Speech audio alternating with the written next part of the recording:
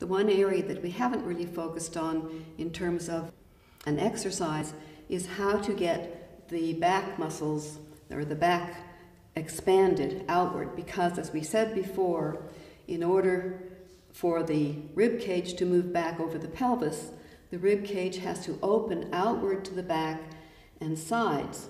Now when the back is very held here, how do you push the back out?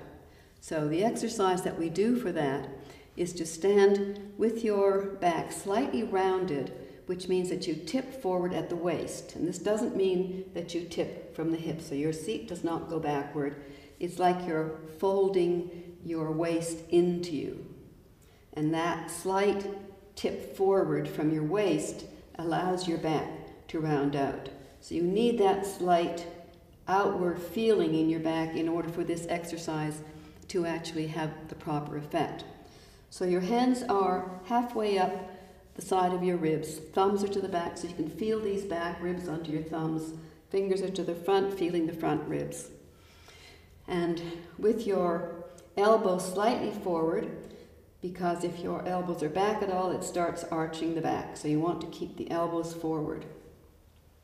So we're going to take a good deep breath in, and then holding your breath, you're going to pull the abdominal muscles in very strongly, and then keeping them held in, that is pushing your diaphragm upward, which creates pressure in your lungs.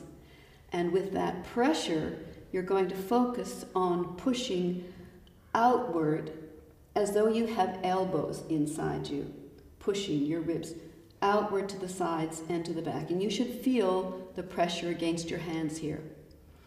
And then when you let your breath out, you want to close the front of your ribs completely. So you breathe out until you have no more air left. And so it's like this.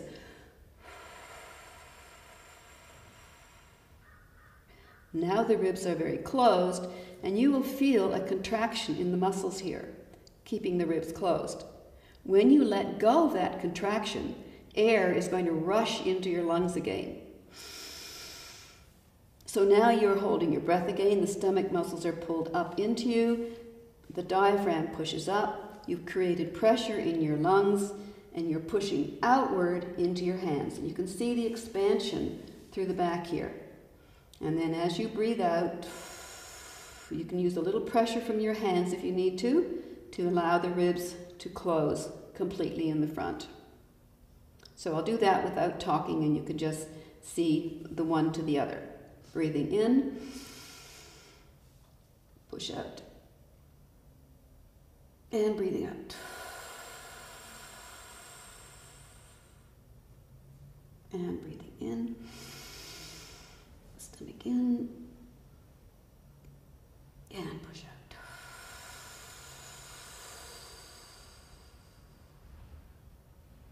And once again, breathe in, hold the breath, and breathe out.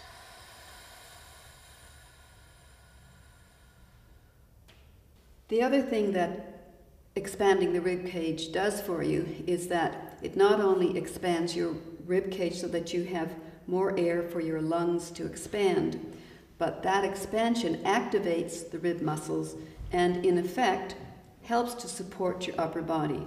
When these muscles are not holding the rib cage open, the rib cage tends to have a collapsed feeling to it. So that all aids in the weight of the body dropping and settling into this bad posture. So the hold of the abdominals plus the opening of the rib cage to the back, just that slight movement of opening the rib cage, you can see helps to look, it looks like the body is holding itself up, whereas a closed rib drops it. So that's really just as important in terms of the use of this exercise to strengthen the support muscles as well as just expanding the rib cage for the use of the breathing.